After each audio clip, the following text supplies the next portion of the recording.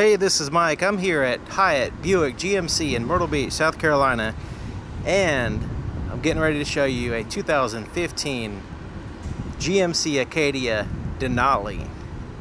Now this one is stunning in the white diamond color and all the accents this vehicle has with the 3D grille, among others. The Denali package really adds quite a distinct look. I mean, this really stands out from the other Acadias that I've seen. But and check out those wheels. You've got the chrome clad wheels, the chrome handles, and that white diamond. I don't know if you can tell in the sun, it is a pearl coat color, so it really pops out at you. It's not just a regular white color. So as you can see here, it has the 20-inch wheels, 20-inch chrome clad wheels, and it fits nicely on this vehicle. And 20-inch wheels on an Acadia, it just makes it, like I said, the Denali package, everything about it really just kind of pops out at you. And here in the front, it does have the projector tubes with HID headlights. You also have the projector fog lights as well. You also have an LED accent around the headlights that kind of give it a real distinct look at night. That three-dimensional grille, that's what really caught my eye. I was walking through the lot and I was like, I want to check out an Acadia, and then when I saw this one, I was like, wait a minute, what is this? And I looked inside and it's a Denali. So that's what really made me choose this particular vehicle out of all the other ones.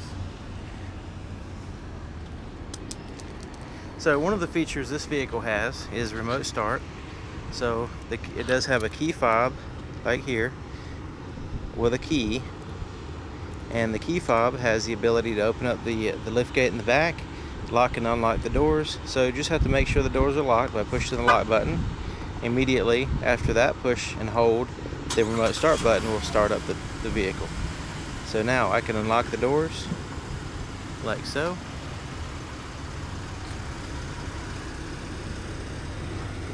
So let's start here on the passenger side. This has the interior, and interior Cocoa and Dune is the interior colors. It is two-tone. You can see it has a brown and a tan there, Cocoa and Dune. You also have some white stitching around there as well. Premium Bose sound system. You got your cup holder there. You also have some wood grain embellishments around the door. Power seat with lumbar adjustments. And the seats are heated and cooled here in the front with the perforations there, and really comfortable leather seats. See, it has the white stitching on the cocoa color here on the dash, and then got a massive glove compartment there which already has stuff in it. Got a cool little storage pocket down here. It's real good place to put maybe a cell phone or something like that out of the way. Got the Denali threshold badge. Quickly show you if you can read it, the window sticker.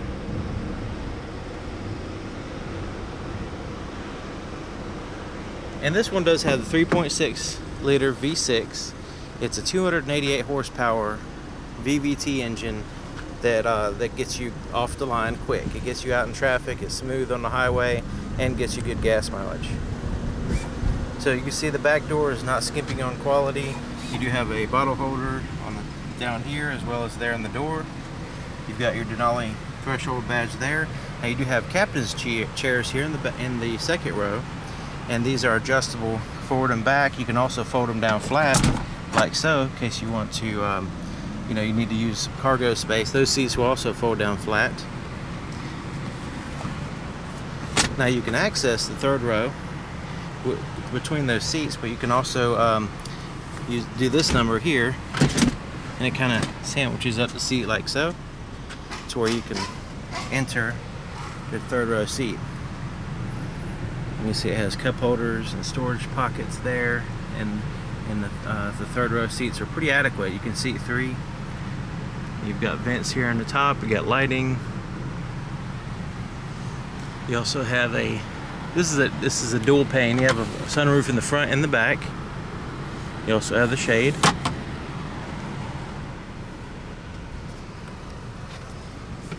Put the seat back just by pushing it back and then pushing that down. It's a little bit easier doing it with 2 hands. And you can move the seat forward and backward using this button here, like so.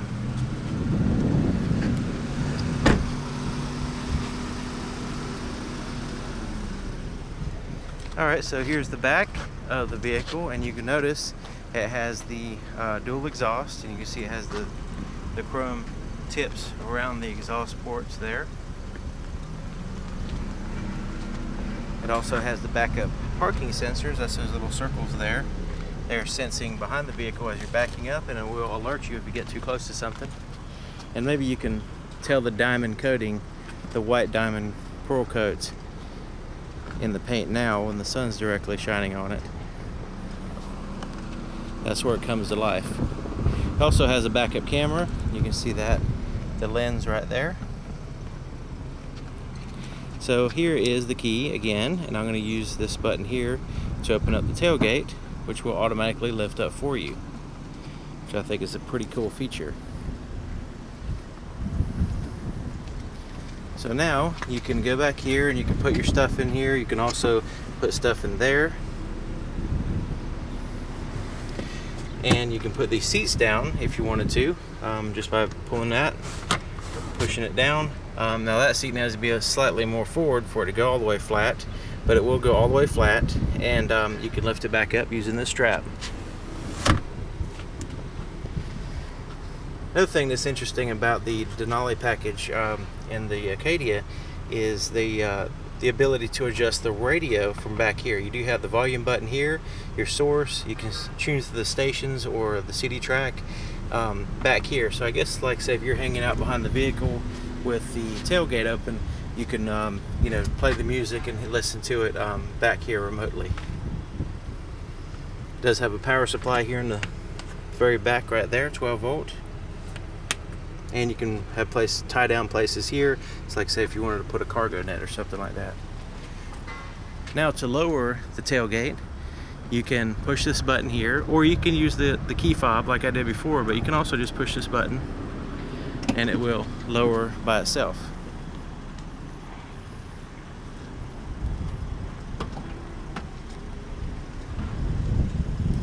Here's the fuel door on the driver's side, which is very convenient. This opens up by pushing it in. Also, when you undo the cap, it does have this like a plastic strap here, and you see that. And this you can hang that right here to where it hangs away from the vehicle and doesn't scratch your white diamond paint. I'll give you another perspective on this side.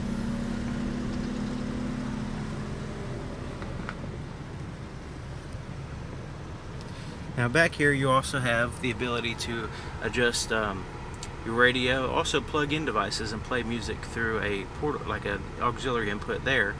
And down here you have, let me go ahead and sit in here because I want to, there's a few more things I need to show you. So like you're back here and you're on a trip or something, you can play music, but you can also play a video through this Panasonic screen here. This is a rear entertainment system, and so you can play music. It's not on right now because I had the remote start is how I started the vehicle, but and also there's no disc playing. But you have that screen so that the second and third row passengers can watch a movie or something on a long trip. And you can also plug in stuff. Besides putting a DVD in the system up there, you can also plug in some kind of device here to play it through those RCA, those AV inputs there. There is an Edison plug back here, so you can plug in like a house plug, plug in things to charge it, like say a laptop or you know, something that's under 150 watts. But you also have 12 volt plug in there, and these are USB chargers. They're not for playing any music or anything, only for charging devices there. So you have a lot of different things you can do back here for the backseat drivers to keep them occupied on long trips especially. So that's that, and of course you got the sunroof with the shade. And wow, look at there, when the light hits that wood, it really stands out. Isn't that cool?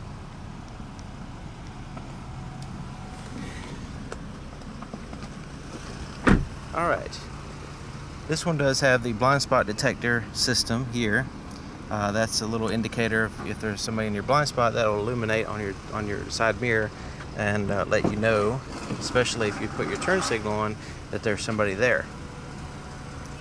So here's the inside of the driver's door, and you've got the premium Bose sound system badge there. You've got the bottle holder, but you also have your door lock controls, your power window controls, and the ability to turn off the rear windows. Also your side mirror controls, you can adjust them. You just got to choose which side you want. So basically you choose the side and then you can adjust them there. You also have 2 presets here for the power seat, and you also have an exit mode there, which will get the seat out of your way so you can exit the vehicle easier. Right here is an automatic headlight system. You have the automatic mode, off mode. Also you can put your parking lights or your headlights. Pushing it in turns on the fog lights. You do have a dimmer switch, and you also have an ambient light. At nighttime you'll see that there's ambient light in this vehicle, basically soft light that's around the floorboards and in the doors in different places that looks awesome.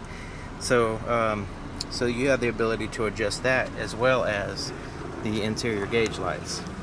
You do have a power tilt and telescoping steering column here. So let me go ahead and hop in.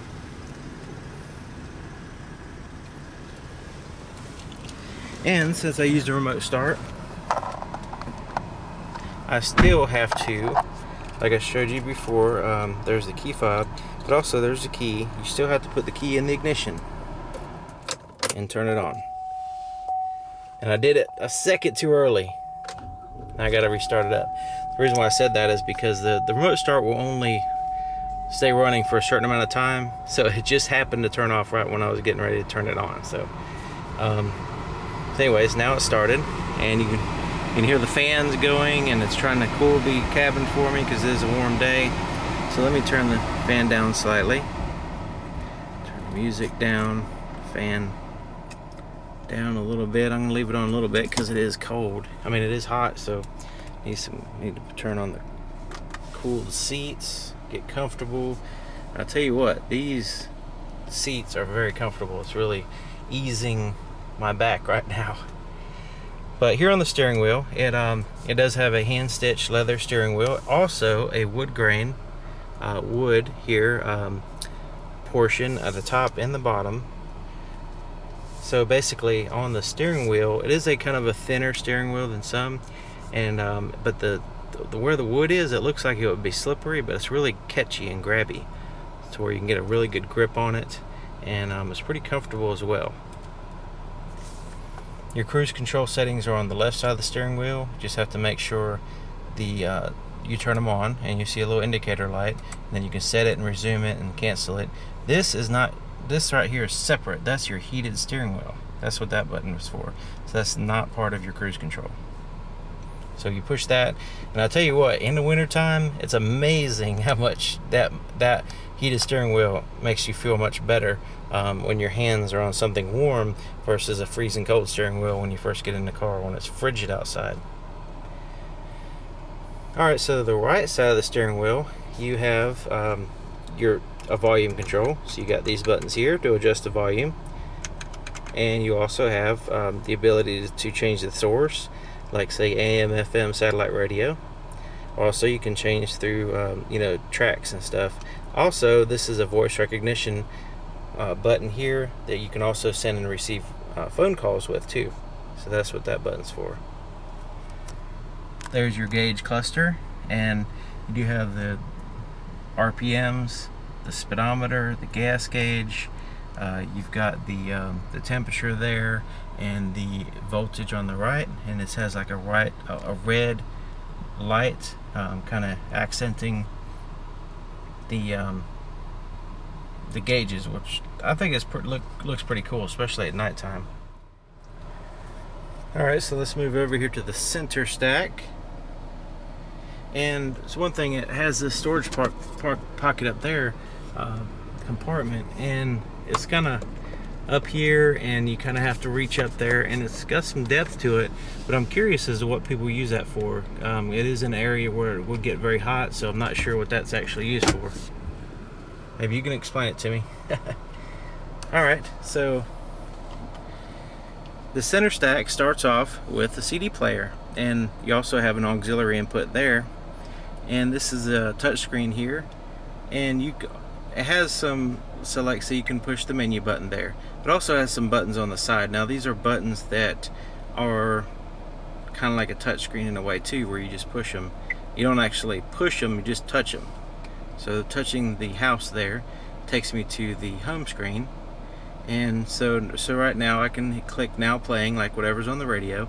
I can go to the navigation screen and IntelliLink there and see where I'm at, and put in a specific address if I wanted to. I'm going to go back home, and the address can be put in the destination screen.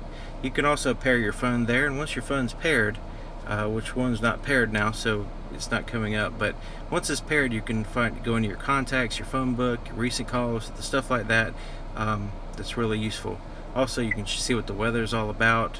It's letting me know right now that it's fair, 84 degrees out, that kind of stuff. Traffic, you can get the traffic information based on, you know, like you can put in a specific street or by distance. And of course you can change the audio tone, and there's a bunch of settings as far as, you know, setting up the screen. And there's our quick buttons here on the side. We do have a volume control here, tune through the stations there.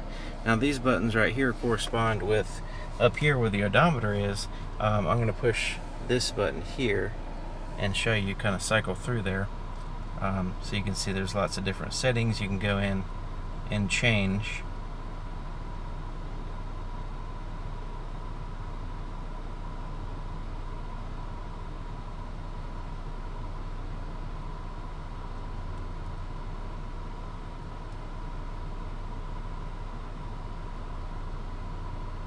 So I'm going to exit that, but you can see it has quite a few little options that you can go into even further and adjust if you really wanted to.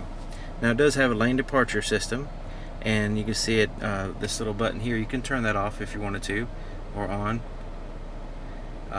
Now if you turn it on, if you leave it on, it keeps an eye on it has like a sensor there, or camera that looks at the lines on the road, and if you're swerving out of your line or whatever, out of your lane, it'll alert you.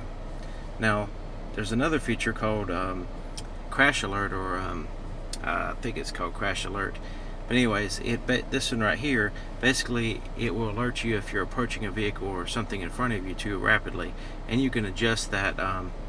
You know, you push that button and you can, it's called collision alert. So I'm going to push that. You can change it to far, medium, or near, or you can turn it off completely. I will start off with far and see what happens. Depending on your traffic conditions, you can, you know, this is probably the safest setting. So here's your climate control. It is a dual zone, so you've got your driver and your passenger adjustments there. And you can sync both of them by pushing that button, and once see where it says sync. Now if you want to unsync it, it's as easy as just changing the passenger side, and it unsyncs it, and that way the passenger can do their thing.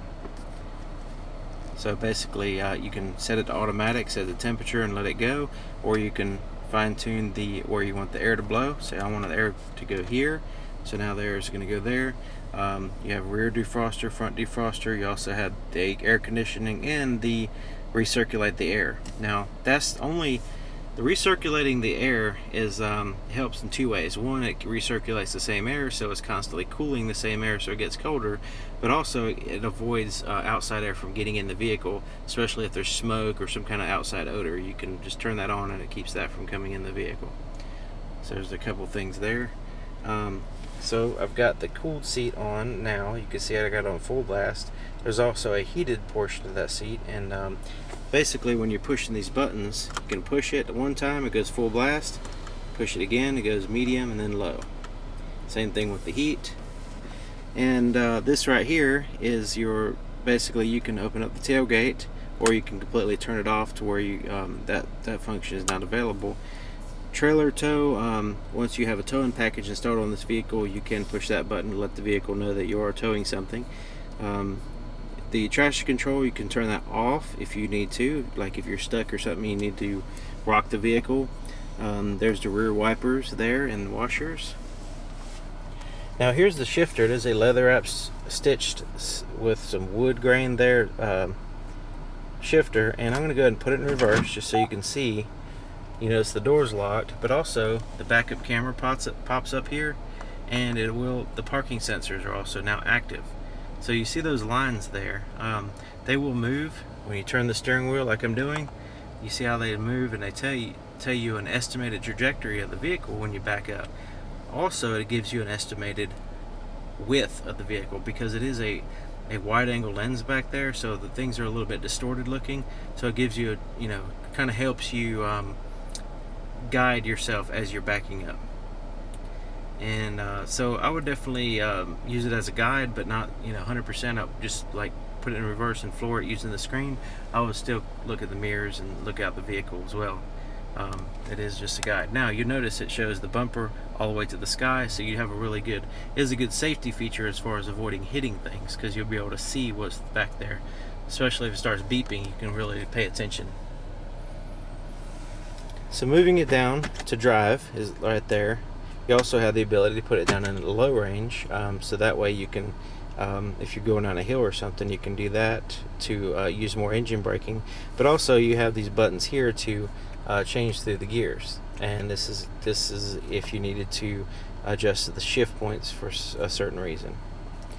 Now here is a USB port for playing music through the sound system or charging.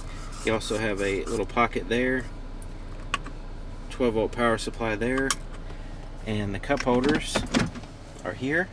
And look at that wood grain, it just really stands out to me, especially when the light hit it earlier.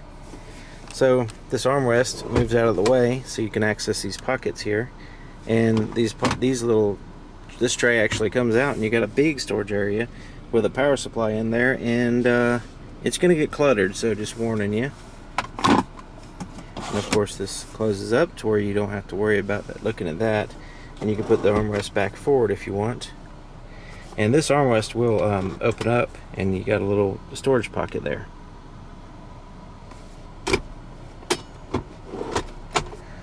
Alright, so here's the rear view mirror, and it is a place where the OnStar buttons are, and let's see if that'll show you.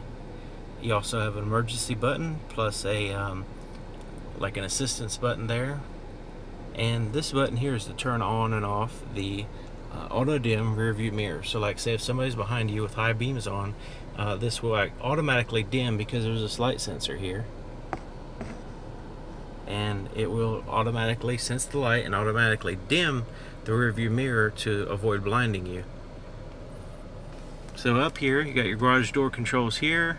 You got tap lights like so. You also have the ability to open and tilt your sunroof here in the front. There's the shade, and we'll go ahead and open it up so you can get an idea of how big it is and everything.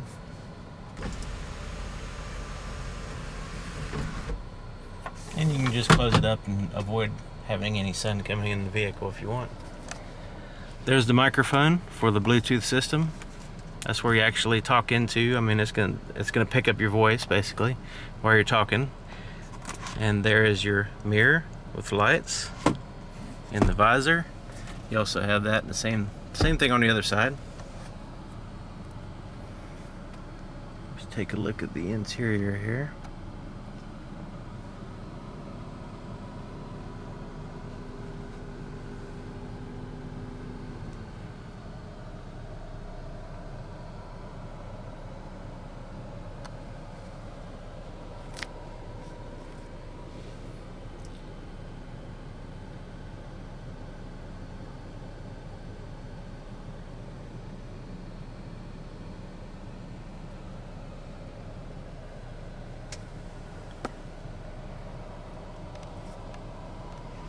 All right, let's take a look under the hood and check out that 3.6 liter.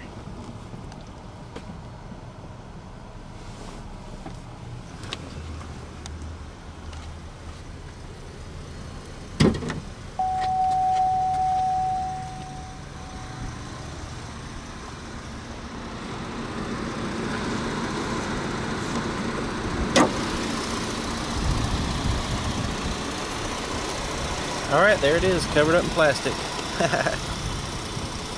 But you don't have to worry about accessing anything here. These are very reliable vehicles, and you know, you get your oil changed, and you should be good to go. Now it's a 3.6 liter VVT, 288 horsepower. It is a direct injection system, to where it injects the fuel into the engine at 3,000 pounds. So basically, when it basically squirts the oil, the gas in there, it's similar to like a perfume bottle. It atomizes the fuel very well, so it can burn completely. That's kind of a simple explanation there. But anyways, these are very good engines, and they GMC puts them in a lot of their different vehicles. So anyways, 2015 GMC Acadia Denali. If you have any questions, let me know in the comments, and I'd really appreciate your support. If you can help me out, I'd appreciate it. And also, if you can share, like, subscribe to this video, subscribe to my channel, like the video, and also thank you for watching. Thank you for Hyatt Buick GMC here in Myrtle Beach, South Carolina, for allowing me to show you this awesome vehicle. All right, thanks for watching. See you next time.